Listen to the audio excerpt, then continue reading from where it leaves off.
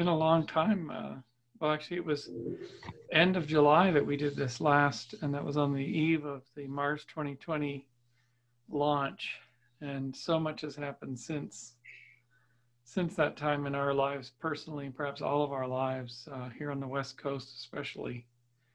You can hear a growliness in my voice, and it really is from an accumulation of this smoke. I think everyone's got it right now. And outside, it's just, always smoky and hazy. Charles, who's on tonight, also had mentioned that Portland was in, and Catherine also, that Portland was some of the most dangerous air on the planet at over 400 today, which is wow. pretty humbling. And we have actually a special person. I don't know if she's been on the podcast before, Beverly Dobell, who's my actual aunt from up in the Victoria area. For many of you, I was born in Victoria, BC, in 1962. Seems like eons ago. And I was adopted by Beverly's sister, and my biological father adopted me out at birth in the hospital there, Royal Jubilee Hospital. And I only met all of my biological family back in the early to mid 90s. So Beverly and I are newly acquainted, actually, over the last 20 plus years. So it's very special to have you here. My biological mother passed, we think, in about mid-March, maybe late March, was discovered in her flat in April.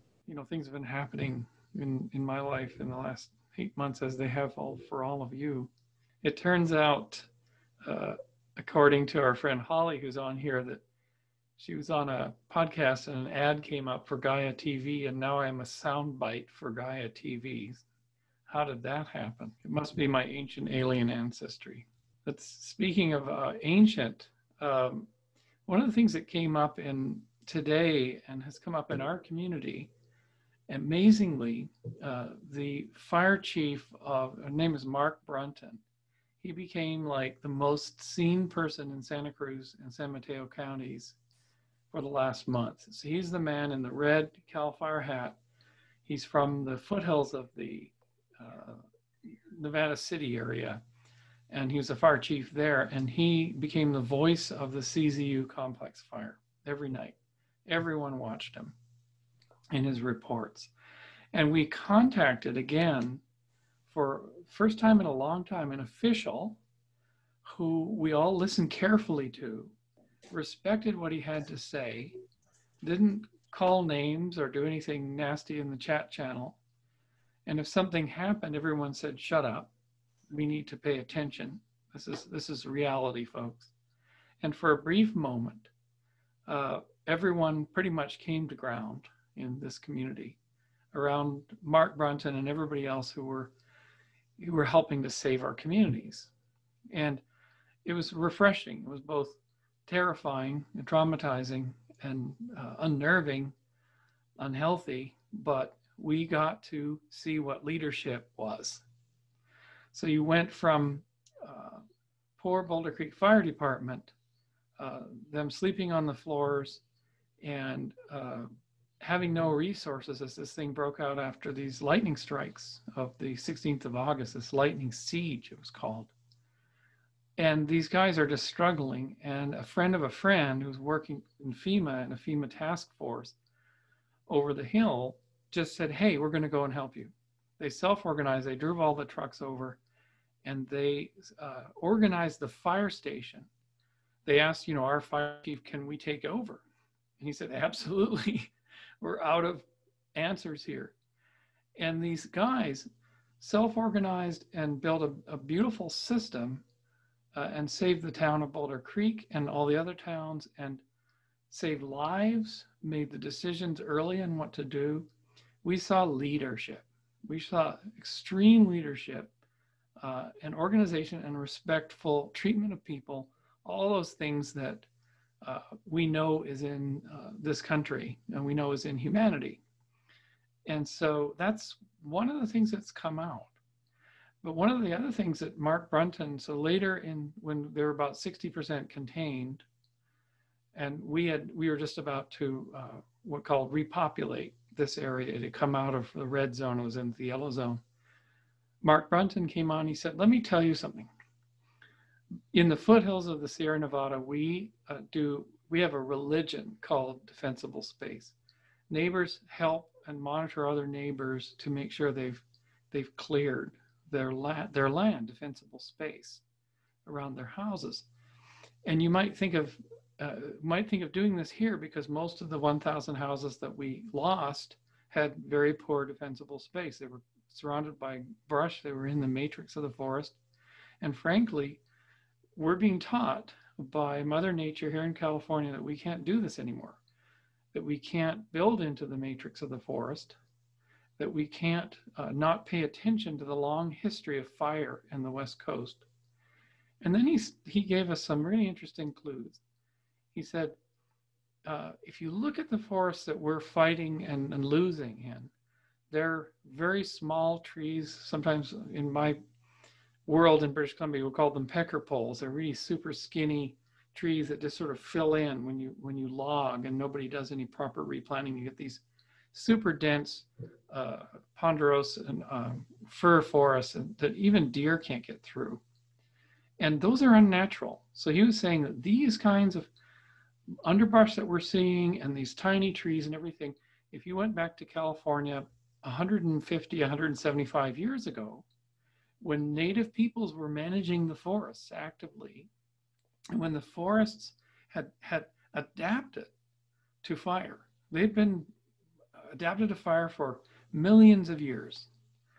What you saw in those forests, and there's very few of that type of remaining ecosystem left, is large specimen trees, 300-year-old oak trees with big canopies, green, permanently green grasses, not these dried out, European grasses. Big trees separated widely. You can see this at Quail Hollow State Park here in the Santa Cruz Mountains. They've actually restored an area to look like historical California oak ecosystems. And when the fires came through, and sometimes they were lit by the native peoples to revivify the landscape, they came through, they generally didn't take the trees, because the trees, like redwoods, the oaks were fire adapted and they were large. And there wasn't brush right up into their canopy. So they would just burn through the meadowlands and these areas, and it would cause a rejuvenation ability for ash to provide phosphorus to the soils and things like that. And this was happening continuously. There were fires. What Mark Brunton said is, we may want to think of looking at the long term of all our forest lands here on the West Coast and anywhere else, and study how they are actually adapted to fire and how we should be living amongst them or next to them. And we need to really do this, because the alternative is we lose all these communities. There's nothing we can do about this. We have to come into balance. We have to let the forest teach us how it has dealt with climate change. And, and through all this, it was just so nice to be held in the great hands of competent people, where they were the voices. And so it is possible to exit this sort of madness that we see on media channels and social media and in our political government, and see that there are solid people who are solutionist oriented people in this world. And looking north to Canada, I was just on a podcast for a conference in Vancouver coming up. Canada, I think, has had its last COVID death 30 days ago. New Zealand had a small outbreak, but hasn't had any cases until this outbreak. Discipline, countries with discipline that are managing this well. And what we're going to learn, just as we learned from the wildfires, we're going to learn from all of this in the COVID epidemic, and perhaps one that's more deadly in the next round, who are effective leaders for us and who are not. And we're not going to put up with it anymore. we're going to ask for effective leadership. Because if we don't, it's an existential risk to our communities, to our children, to everything. And in the United States, just because this is the way this country operates, the United States really isn't a country in the way that Canada is. The United States is a patchwork of emergent interests and phenomena that push the state systems, regional things. It's so large, the population is so large, it has a diverse history. It's a huge economy. Its economy faces in different directions. Its central government is actually weak and getting weaker all the time. And so local interests prevail often. So the United States is a patchwork. It doesn't work as a single unit anymore. If it ever did, it perhaps did in periods of its history. So the United States, I call it the great laboratory rat experiment of humanity.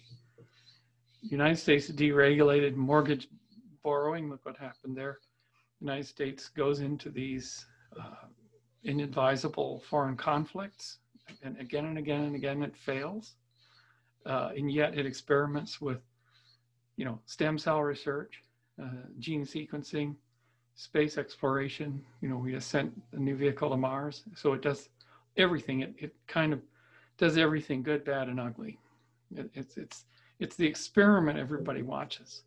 And the world's going to watch as it deals with this existential, non-political, non-ideological thing, the virus, which has no opinion, it has no attachments. It's a mechanism, and it's the traditional mechanism of regulating human population and creating change. Because in 100 years, well, really since the 1919 Spanish flu, we have not had a pandemic on the scale of millions of deaths. But for the previous millions of years, human evolution was dominated by pandemic events, plagues, local outbreaks of things. It was imbued into our culture, into our religious faith, into how we operated communities. We were also surrounded by natural catastrophes. We probably evolved as a single species with one type of RNA, the mitochondrial RNA, from a single mother, from a single individual in South Africa 135 to 180,000 years ago, because East Africa dried out and became like the Sahara, a climate shock that forced our ancestors, the first modern humans, into this very small community, perhaps in the Southern African coast. So, and then we radiated back through those deserts into Europe, where there was an ice age. There were multiple ice ages. We are creatures of climate change. So we are exquisitely pre-adapted for it. And we're the most intelligent, planning-wise, procreative, extraordinarily able to coordinate activities, species that's ever existed. So we're well equipped for this. But on the other hand, what this event has done, and then I'll finish and like to open the floor more than previous salons where I just chew up all your time, is there is an effect. So when a fire is raging through, and for the people that actually were running from the fire and who are currently running from the fire in Oregon, California, Washington State, who literally are fleeing for their lives, those people, more so than us, where it was a mile away and we evacuated the other way, we didn't go through the fire zone.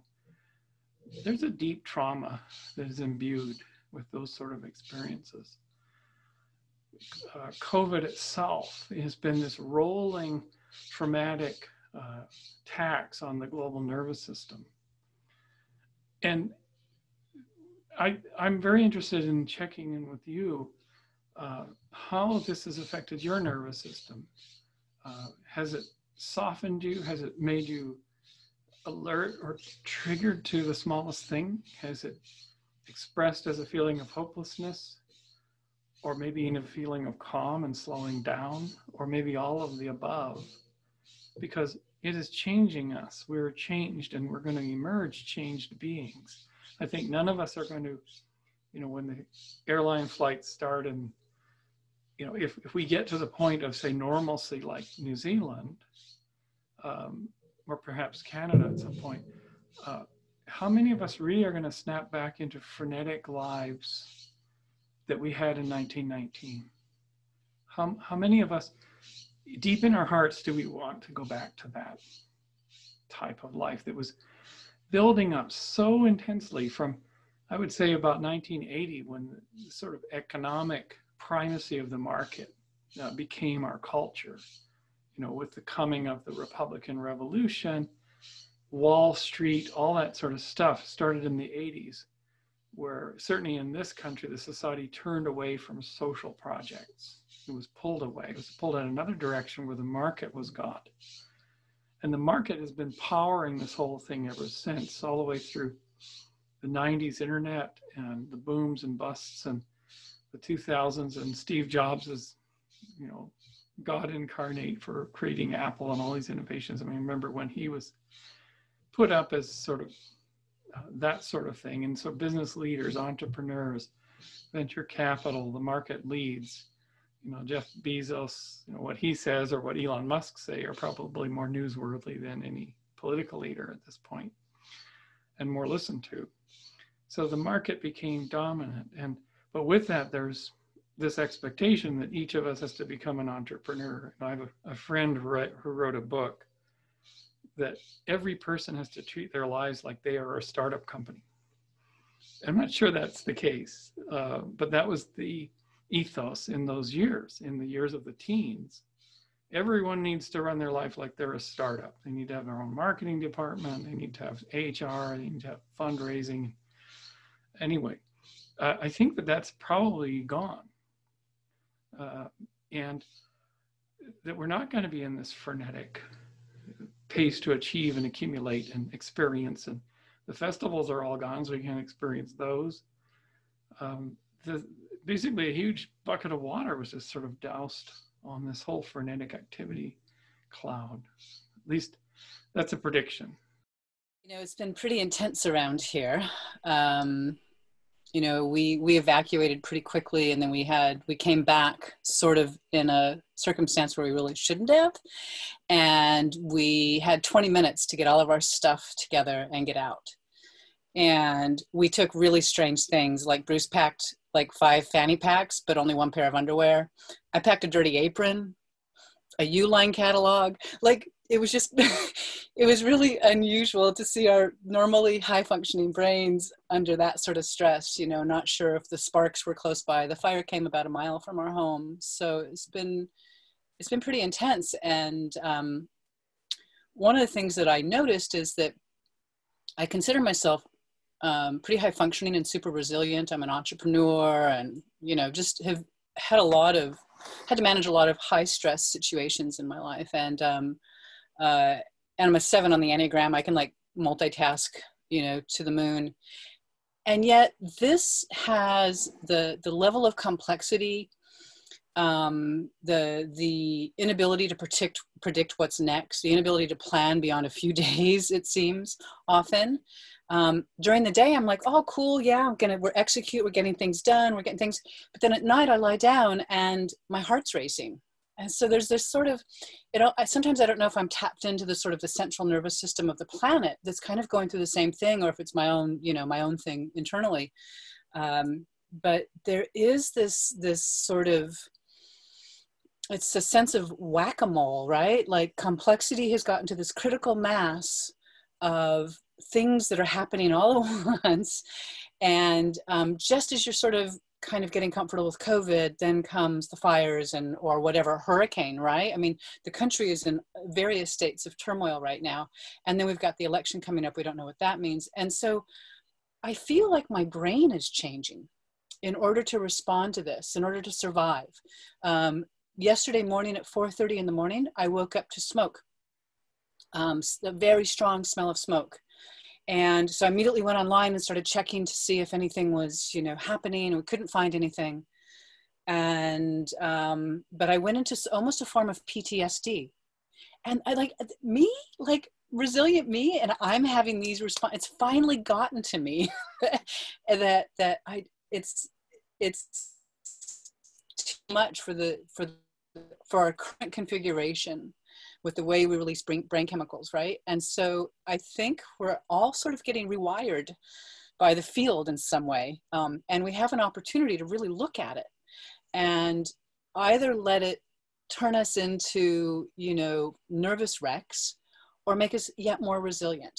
Pull up, take deep breaths, do the things we need to do to stay healthy, you know, continue to cultivate the relationships within our tribes, our COVID tribes, and eat healthy foods and exercise and do all these things and stay strong, and just let your brain sort of, I'm watching my brain sort of get rewired, and keep connecting as often as I can to the field, and just trying to attune to it. But it's a mess right now. And I don't know sometimes if this is the new normal, and we're just going to have to be adjusting all the time, and possibly things will mellow out and we'll be able to plan beyond a couple of weeks here pretty soon.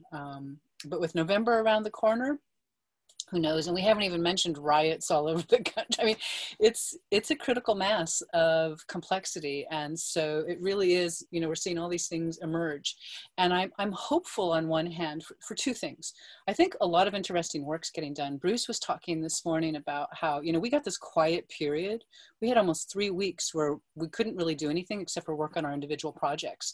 And Bruce got a ton of work done. He got a lot of great thinking done. And he was talking today how, you know, I don't know, the two thinkers you were talking about, Bruce, there were like pandemics or plagues or something that gave them an opportunity to step away and do some good thinking. So I'm hoping that as the system complexifies, that also in addition to chaos emerging, that perhaps some new voices will emerge, some leadership voices, some new ways of thinking about things.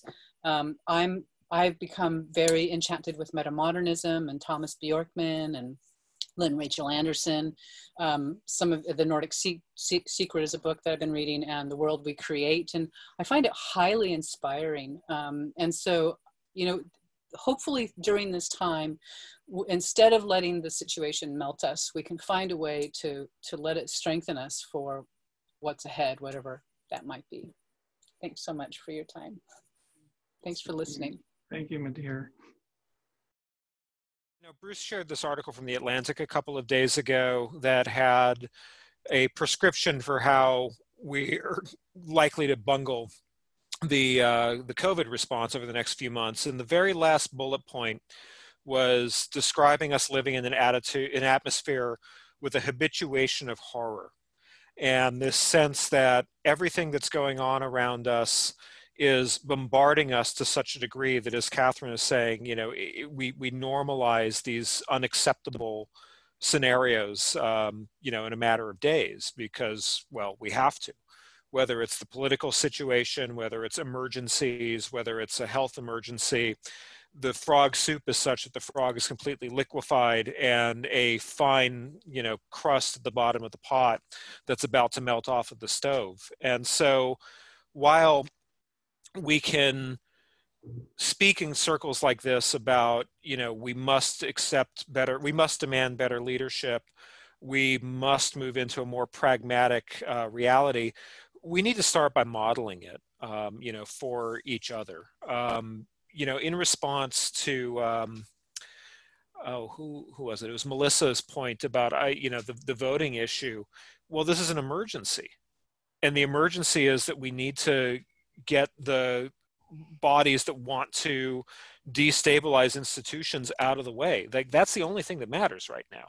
Once we can remove that which is degrading the institutions, we can start to deal with solving the bigger problems. But for now, we've got to, you know, arrest the breakdown of these institutions. And that's going to lead us to an interesting moment where we're going to move into a period where post-traumatic growth is possible, because right now everybody is experiencing some kind of trauma.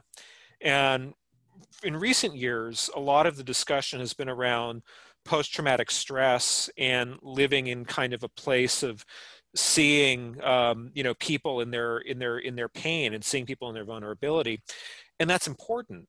But trauma is a point of departure, not a destination. And now we're at a point where everybody is in this traumatized place. And so the only story that really matters going into 21, 23, 28, 2030 is how do we accomplish post-traumatic growth? How do we model bringing in the pragmatists from their hiding, because there's no incentive to be pragmatic in an environment that's going to burn you down? How do we bring the pragmatists into this discussion? And so it comes down to, I think, one, we got to vote. We got to get this, toxic anti-institutionalist cancer out. Everything else is, you can deal with after the fact. And then we need to start checking in and demanding what are going to be the solutions-oriented paths for us. How can we model the thought leadership that is ultimately pragmatic and solutions driven? So that's where things like this, are pretty important. And I think Catherine's recommendations about the what did you call it, Catherine? I'm sorry, I'm looking at my notes. The metamodernism is really significant. Looking for new thinking, looking for a psychology of abundance and growth, and modeling that for each other and for our communities will give people the models to start demanding and asking better. Because right now, what Bruce and I were talking about, and then I'll close up, all weekend in Oregon, I was just watching people on social media post photographs of the world outside their window and comparing it to Blade Runner. Well, I'm sorry, that's not a very constructive thing to do. And if your only reference for this kind of a disaster is to compare it to a consumer product, then we're not going to get very far. So what we need to do is turn these moments of crisis into moments of understanding and pragmatic opportunity, and modeling the kind of responsible, boring growth that comes about, rather than looking for the chance to be the lead in our own very own dystopian reality TV show. In honor of Terrence, he had this wonderful nugget, shiny nugget, his greatest object that I think he attempted to bring back from the crossed over place, which he called the transcendental object at the end of time. And he felt that, I think he was big borrowing and stealing all of this from his compadres, one of them being Ralph Abraham. I'm actually in a dialogue with Rupert Sheldrake at the moment. And what we're doing is trying to really identify a transcendental object at the end of time, or out of time. And what I'm working on every single day is a winding up process of looking at how protocells are forming and cycling, and how evolution could kick in, the origin of evolution, then the origin of the network, then the origin of memory. This is where we're at in our work in the progenote, in the proposal for the progenote, and this will be in this book. And it teaches us that we may have discovered the very engine that cycled up through every living organism, powered by the sun's energy for the most part, rising every day in this whapping energy that is jacking up all these molecules and all this communication for 4 billion years, lifting all this complexity through stresses and through adaptation and stresses and adaptation and stresses. And here we are 4 billion years up. And Rupert's morphogenetic field, or the old ideas of Brahman, or Terrence's transcendental object, something greater than us, some portal, some kind of strange attractor, which another thing he borrowed from Ralph, has the power to pull us forward.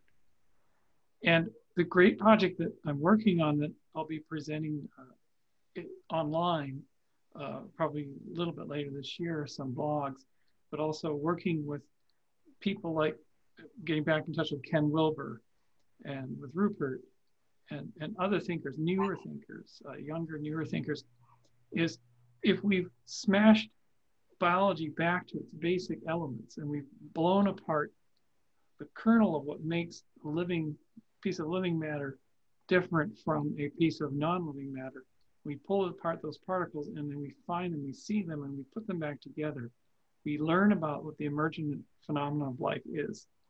And that there's a prediction that we'll be able to make at some point that this field that Catherine was talking about is checking in with the field. It's not that we're checking in with the grassy flat patch where our kittens are playing, but that's a field too. But this idea that there's this synchronous wave thing going on that makes improbable things happen all the time. And that if we have a strong intention and strong desire, the field provides. And it's like an operating system on its own. And you've probably heard me talk about this before.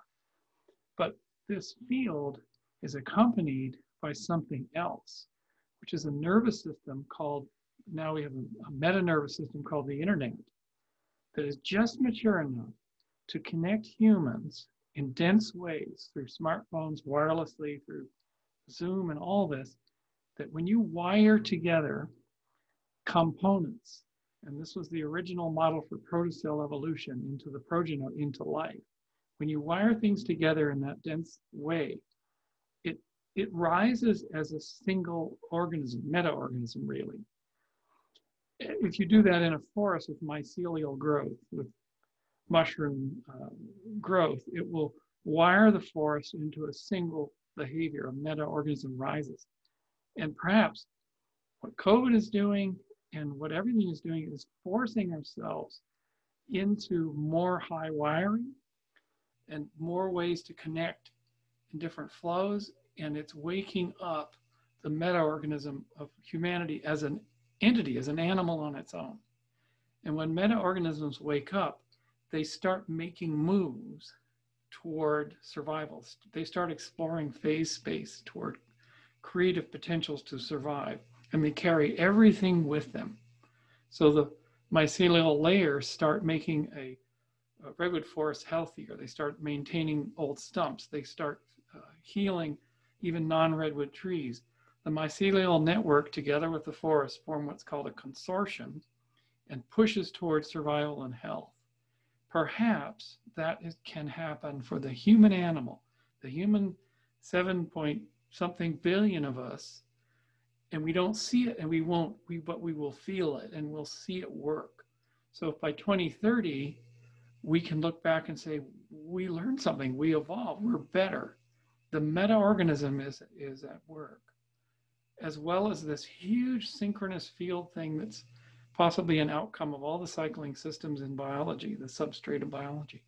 But these are ideas that are just cooking, they're half-baked, and they're going to be put into a form, which I'll share with you, and then going to be put through some peer review. Because it may be that we can finally link the reductionist gearhead dial mechanism of how we were made with all of our numinous experience, and show how the numinous experience is not denigrated by having a mechanistic source or explanation. It's empowered, because then we realize the power of life is greater than we ever could have imagined, that it can create full spiritual experiences. Spiritual experiences not coming from alien star systems, sometimes Terence would suggest. It's coming from the living world, and the living world is more remarkable than we can know, perhaps, to coin Whitehead. So with that, perhaps that's a sampling of what we'll potentially talk about in Levity Zone 10, because it's in my field. It will get us sort of into a bigger process, a bigger vision in a farther future, but maybe a here and now. Because I think there's ways to test this hypothesis in each of our own lives. And I proposed this in my 2017 SAND talk. You can see how that first came out. How you can use intention to shape probability. And the little marbles of action roll your way. You pick them up and it shapes the probabilistic field again. And amazing outcomes can result from that. That's the great tool we have as a species now. And so with that, I think we're at an hour and a half, which is probably a good, healthy dose. And thank you for staying the whole time, leaving you with that little bit more of a positive bump. And is there a silver lining in an orange cloud? Well, we were in a Marsscape here last week with big orange clouds above the Santa Cruz Mountains that Catherine showed me a video of basically the fire erupting around China Grade, which then went down into Big Basin Park and burned 3,000-year-old redwood trees all the way up into the canopy. But when you looked at this time lapse at night, and this is the picture that I used in the advert for this podcast, she said, this is so beautiful. This is just, it's beautiful in its terribleness and its power. It's nature cleaning itself out.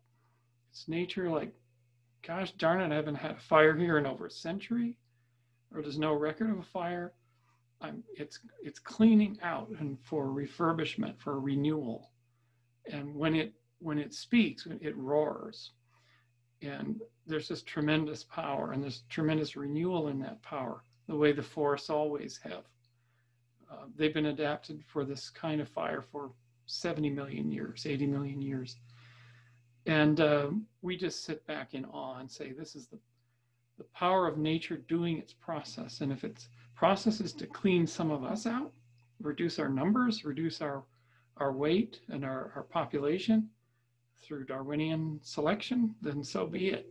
Then we will learn our lesson that we're not above the laws of evolution and natural selection. We're subject to them, and we will look for the benefits, which are a whittling down of the size of our civilization, of waking up, growing up, humbling down, and a reprioritization that will be done by this force, this power of nature, the biosphere, the Gaian system. And when it gets going in a decade or so with the storms, the reason we had this lightning siege was because of hurricane breaking up.